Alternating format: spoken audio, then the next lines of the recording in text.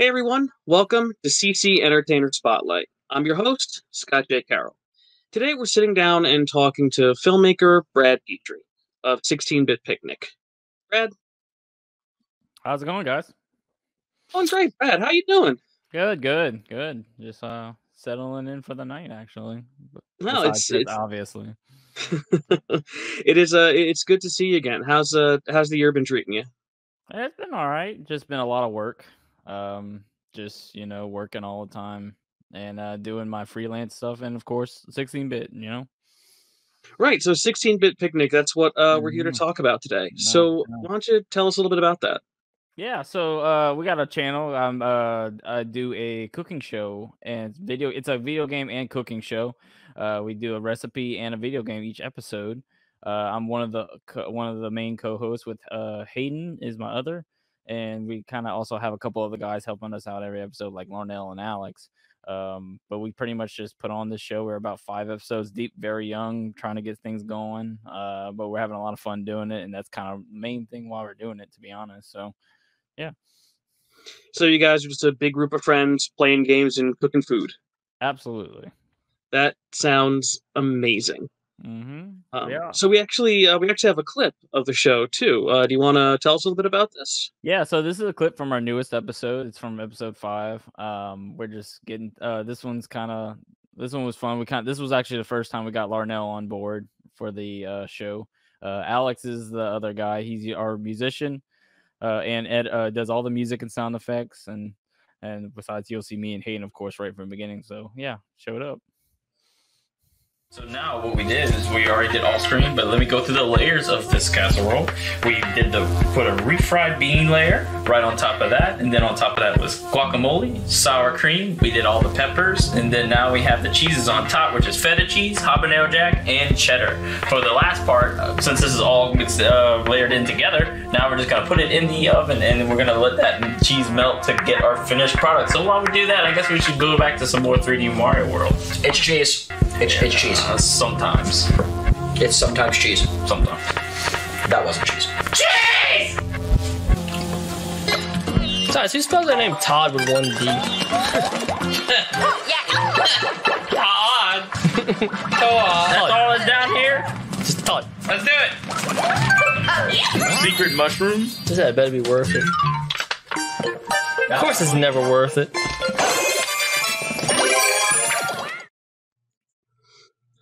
So it seems like a lot of fun. It just feels like you're sitting around hanging out with friends, right?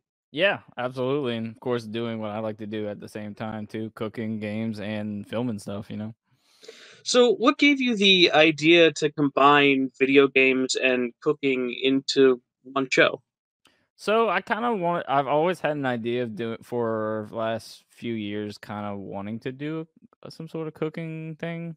I've kind of really gotten more and more into doing that as just like a hobby and just having fun with it. I'm no chef by all means. No, I am not a chef, but I really love cooking and just really love like just trying things out, doing different recipes, and not just what's down here in the South, but I've been dipping into a lot of different cultural differences too, like Indian and Thai and Vietnamese and Mexican. Just I really enjoy just not just learning some of those aspects, but also mixing them up too.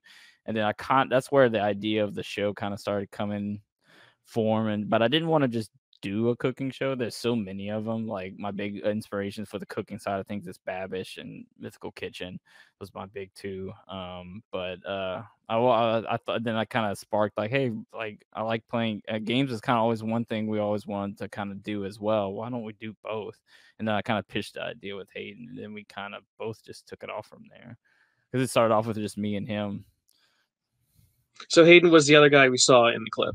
Yeah, he's the guy that's in the kitchen with me. He's my co-host and also main co-creator. He's a big part of it, and also he does a lot that helps with the promotional side of things and stuff like that as well, because he's really good with we're a little bit better with words than I am.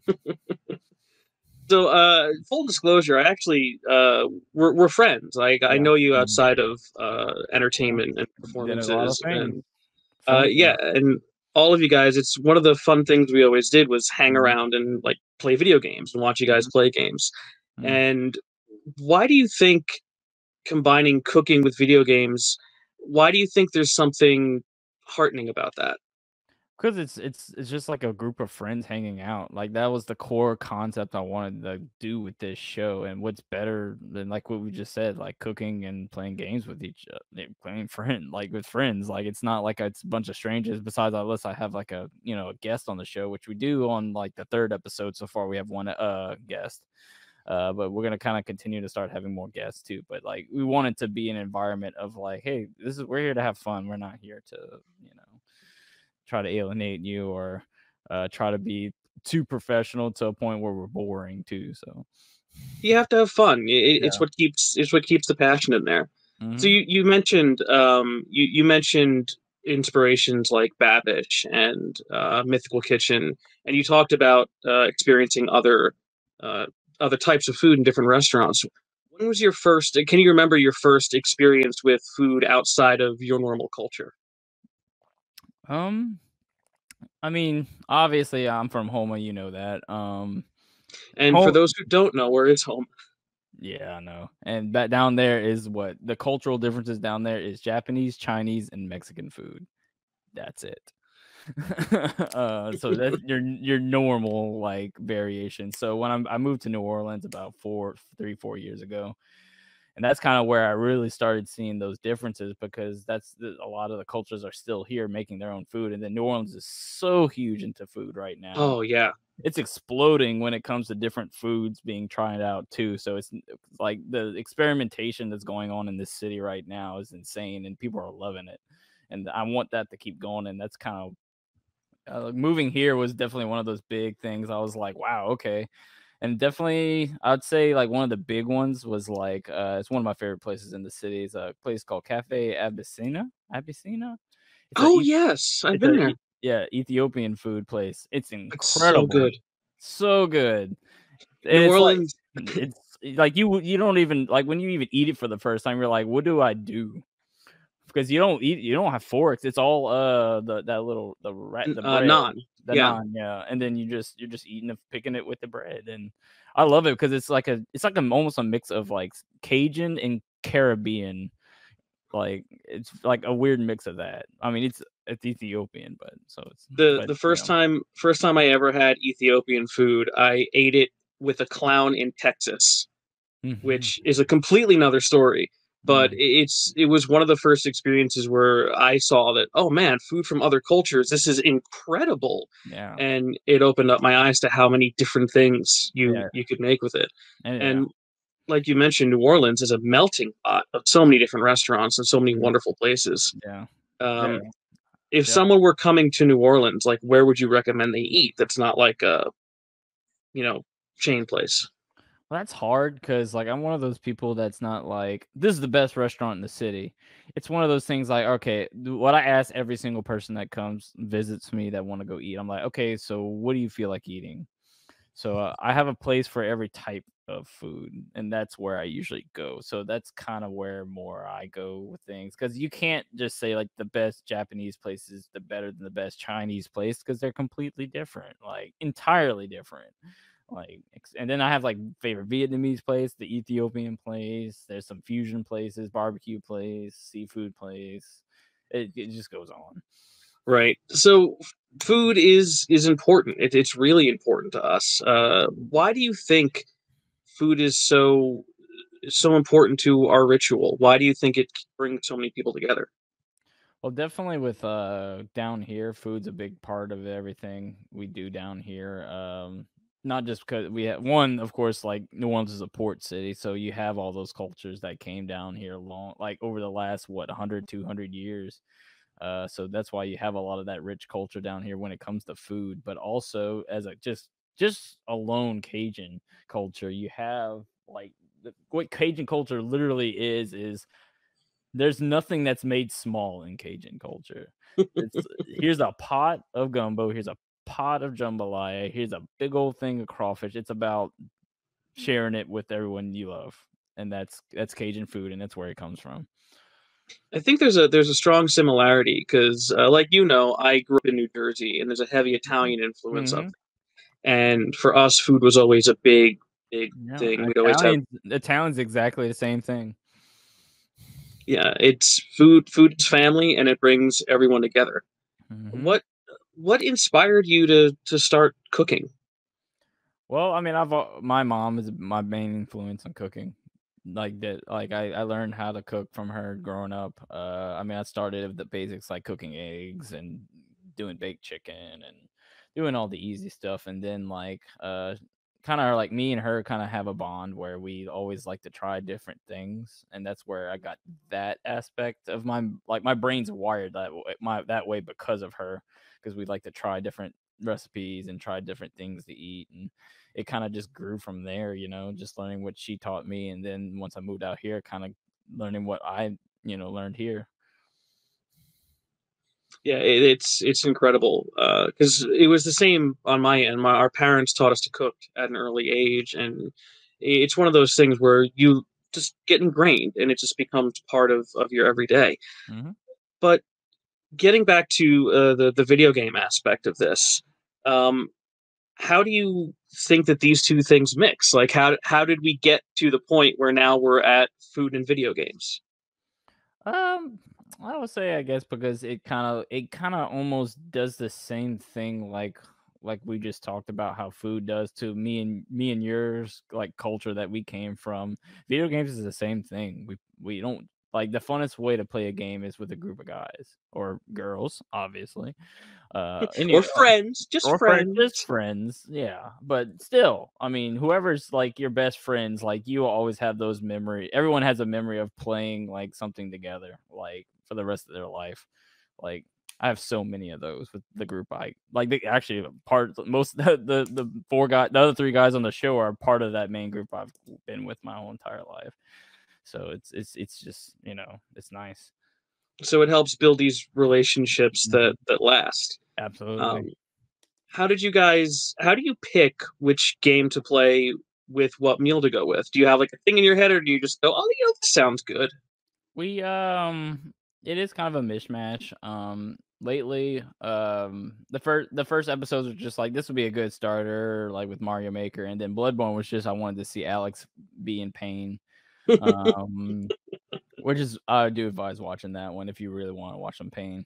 Um but after that it was kind of like I've been really enjoying the last few episodes where it's like about like it's always four of us, and it's like a game that everyone can kind of really interact. Like we did Mm. Overcooked on the with TJ Nathan when he was on the show. Overcooked 2 is a fantastic game to play with a group of people. And then as you saw in the last one, we did 3D Mario World. And if you watch the entire gameplay segment on Extra Points on the YouTube, like there's so like my group and Scott knows this more than just as well as I do. When my group plays together, it's about sabotaging each other pretty much the entire time, and that's pretty much what that gameplay segment was. I don't think I've ever met a group of friends that played a game together that didn't just sabotage everyone the entire time. Yeah, that's like if you go watching that Extra Points of the 3D World from that like we have the 16-bit cooking show, but then we also have Extra Points, which is released the week after, which is the full gameplay segment of that episode, and the entire thing is just us being buttholes. just jerks to each other, Mm-hmm. pretty much. Yeah. But that's what games do. Mm-hmm. So games have become such an essential part of our culture. Like Mm-hmm. you and I grew up playing video games. We didn't grow up together playing video games, Yeah. but like you mentioned, we all have memories of them. Like the Mm-hmm. first time I beat my brother playing a video game, or the first time you saw, like, when you moved from the little TV to the big TV with it. Yeah, absolutely. Why do you think that they persist so strongly? Why do you think that games just keep coming at us and we keep coming back to them? Because it's to me it's the biggest of it's become the biggest entertainment industry, like like without even a question at this point, because the amount of money it makes is ridiculous. But it's just everyone can play a game. Like people don't realize when people like play games, people just think of like the hardcore games, like what we do, like on our PCs or on our like maybe our PlayStations and stuff like that. But you don't even think about the people that just play on their phone or play on like a Switch, or I mean, I play on my Switch all the time too. But like they have simpler games that a lot of people that aren't really into games that play games. Like even people that don't play games play games. They just don't realize that this may not be that intense of a game, but they play. They do, because I think it provides everyone just a little bit of escapism, just a chance to escape the world for a day. Yeah, it's kind of like it's kind of like the same mindset as board games. Like especially when you get into some of the more deeper ones, or even some of the casual ones. Like it's the same thing. It's the evolution, and it helps them reach more people. I think this year has been a year where this past year where we've needed games. Absolutely, more than ever. Yeah, they absolutely help people escape, help people get a sense of control when everything seemed kind of crazy and weird. And we've talked about this before in the past, you and I, a little bit, but I always circle back whenever we talk about video games to the conversation of, are video games art? And I know what I think, but what do you think about this? 100%. Like there's no doubt. Like in any art, like it tells a story. Even if it's a painting, a movie, a TV show, a video game, it's a story. And that story is always told entirely different ways, different things, and video games are a part of that. And video games are very unique with that, to where like this is like for instance, like one of my favorite ones is Dark Souls. Some people are like, there's no story there. I'm like, you're wrong. There's a lot of story going on in Dark Souls. The whole thing with Dark Souls is that it's told through item descriptions and dialogue and your actions. There's rarely no cutscenes at all. No like exposition. Like you piece the story together by experiencing the game. And I think that's a brilliant way video games could tell a story. And now we also do have the more traditional Hollywood types like Uncharted and Last of Us and that kind of stuff too. So there's so many avenues you can go with it. And yeah, absolutely. And then I mean, you even have stuff that's like Shadow of Colossus, where it's just pure, just watch that game forever. And even still, there is hints of a story there. Shadow of Colossus was done by Team Ico. Yeah, that's very minimal story. Mm-hmm. But you still feel everything. You still feel like you've gone on the trip with these characters. Yeah, and there's still a lot going on with it too. You brought up a really interesting point about Dark Souls and storytelling and way you can be drip-fed story. I think when things are told diegetically, when things happen in the world of the game that help you piece the story together, it kind of pulls you into it more, and I think it makes you more receptive to what's happening in the game. Well, because you grow with the character, like you actually feel growth. And some games absolutely can do that. One of my favorite games that did that, and we've talked about this one before, was Spec Ops: The Line. See, I never got to play that one. I heard it was so good too. It is a brilliant, brilliant game, and it talks about the horrors of war and the mental aspects of PTSD and what it can have on a person. And the game itself now has become something of legend because you can't get copies of it anymore because the studio went out of business. But it's an absolutely wonderful story. You can find playthroughs of it online, which I highly recommend. And you feel for these characters who aren't there. What do you think about the other side, about if somebody says video games aren't art? Well, it's because they don't understand it. They're probably not from either this generation that they don't understand it, or they just never gave it a chance, to be honest. Because I've heard the argument, well, Tetris isn't art, but it is. Yeah. It very much is in a way. And I completely agree with you. I think that art is something that elicits an emotional response in any form. And I think games can bring them to us in a way that is more deep, more impactful, because like you mentioned, we play them. We're making the decisions of the characters.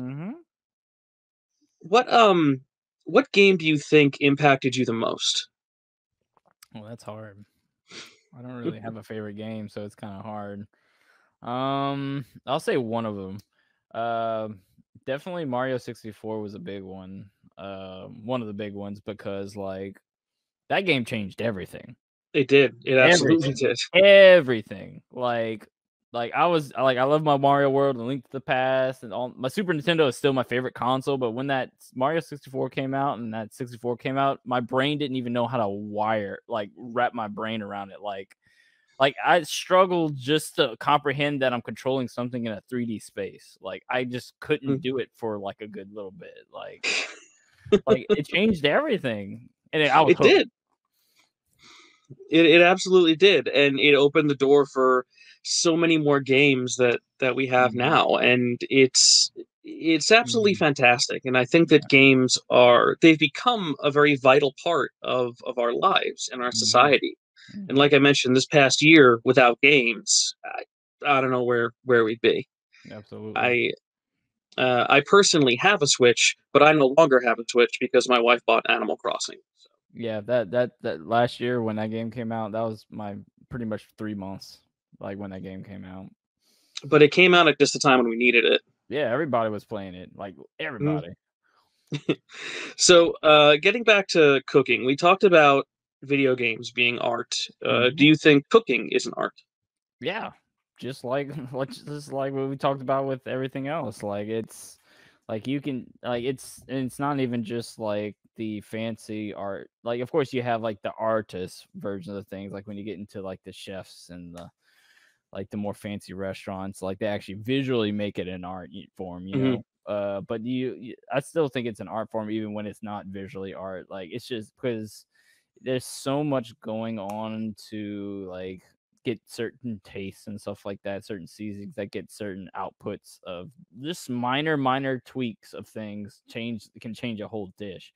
That's every dish, like any cooking, and that goes with baking too. And I'm not a baker. That's one thing I will say. I cannot bake. I cook. I cannot bake. But I've always said that cooking is art, baking is science. Yeah, it is. Yeah, because you absolutely have to follow. In baking, you can't just throw something in to see what happens. No, it's like do or die. And I think that's part of the beauty of cooking, and it's that you can just see what happens. You can throw a new spice in and uncover a completely new dish. That's what I love about it. I like to experiment a lot, so that's kind of where a lot of I feel like that comes from, that artistry side of things. What's the weirdest food experiment you've ever done?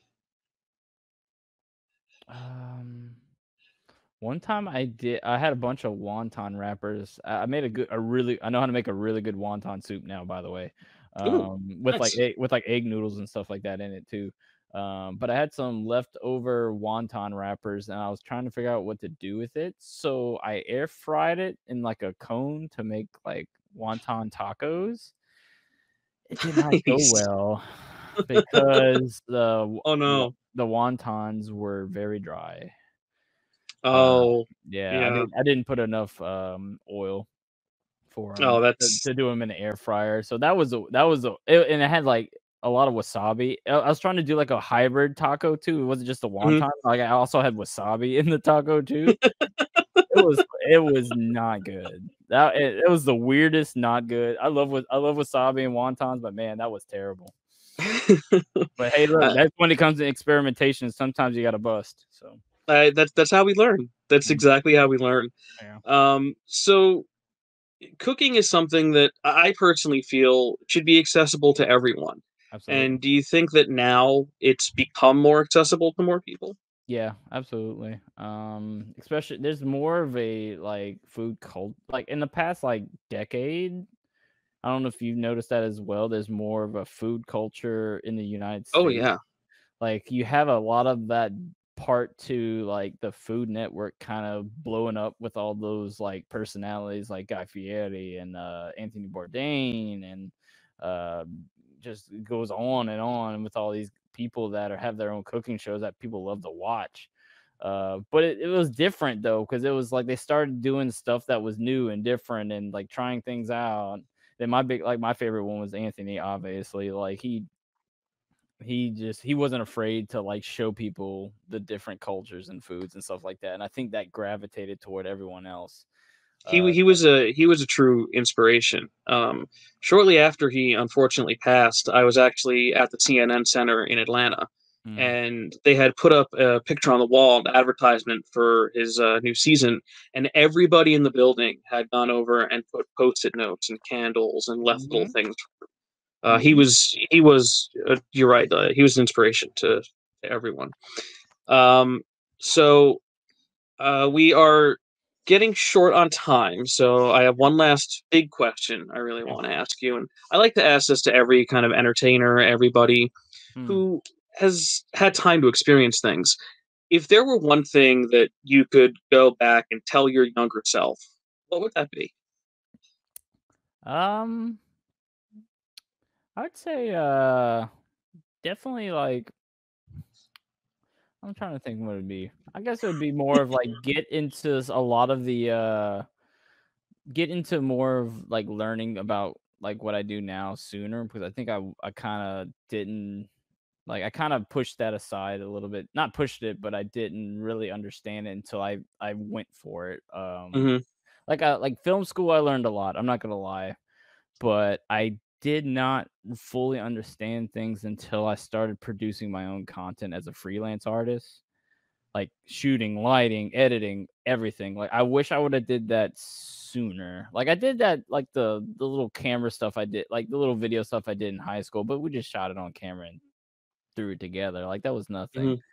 But like I felt like I learned everything post college more so because it was me being hands on with everything. I wish I would have pushed myself a little sooner on that, to be honest. Right. Well, you can't blame yourself for that. And I've always said that as long as you're trying something, as long as you're doing something, it doesn't matter when you start. I was also broke as a joke for the longest time, so I had no camera till after college. Fair. Brad, we are just about out of time. Where can people find you? Where can they see your stuff? How do they see you? All right, yeah. So I have my personal freelance page on Facebook. That's Hello Llama Productions, but I'm mostly gonna be pushing. I'd rather push the 16-bit picnic, so that's what I'm gonna do. So go follow us. The 16-bit. Follow us on 16-bit picnic. Facebook, YouTube. Please subscribe to our YouTube. We're like, as much as I love doing it, have fun, but we'd like to make some money too. Why not? Give us some subscribes there. We got 16-bit picnic and extra points, which is the lengthened game segment of 16-bit picnic. And we also have a podcast called Bidiots on Spotify, Apple, and Google Play. That is fantastic, and I really hope people tune in because it's really, really fun. Brad, thank you so much for sitting down and talking to me. Can't wait to see what you do in the future. Everybody else, I hope you enjoyed the show. Hope you had fun. Thank you for tuning in to the Entertainer Spotlight, and we will see you next time. I've been your host, Scott J. Carroll.